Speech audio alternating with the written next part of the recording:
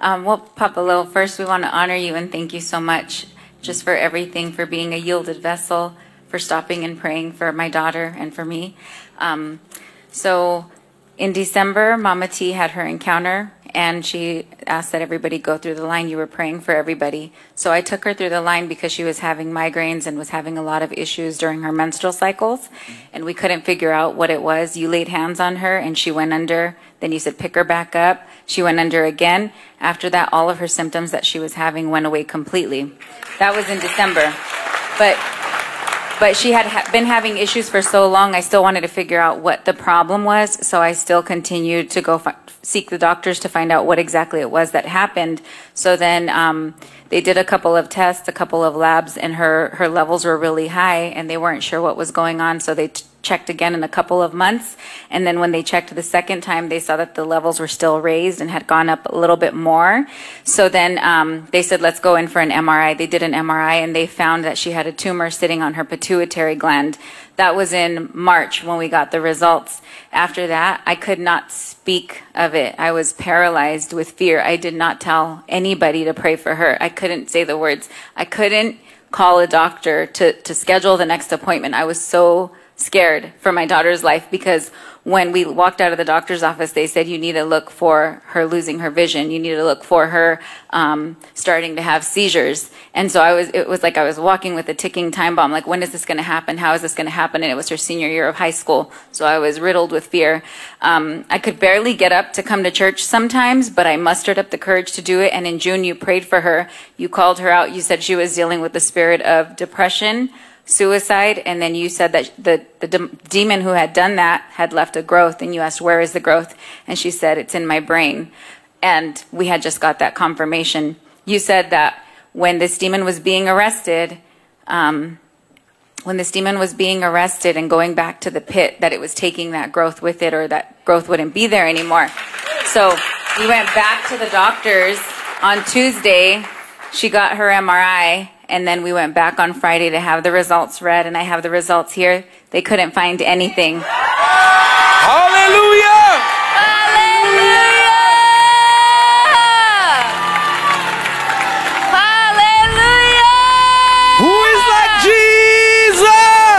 Jesus! Celebrate the Lord! Hallelujah! Celebrate the King! Hallelujah! Celebrate the Lord! Hallelujah! Celebrate the King! Thank you, Jesus! Thank you, Jesus! Hallelujah!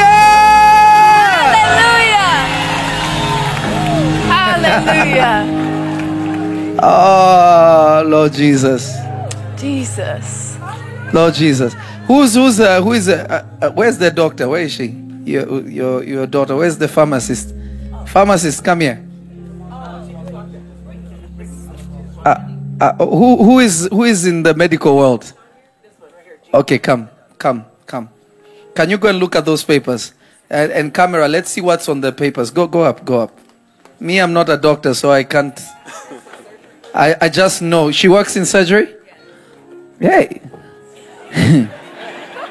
Now, me, I'm a spiritual man. I don't know these ones and zeros. I just know healed, done.